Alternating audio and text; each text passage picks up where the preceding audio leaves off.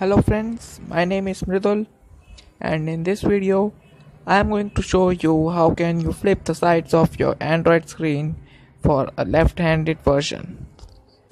You need to have the developer options enabled in your phone. Go to settings and open the developer options. Scroll down a bit and you will find this force RTL layout direction.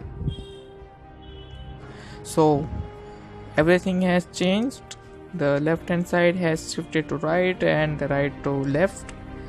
It might be helpful for the left-handed people, and everything in your phone has changed, like these buttons, the apps. When you see Play Store, this side usually was on the left one, but it has changed to right. So this may be helpful for you. Hope you have liked it.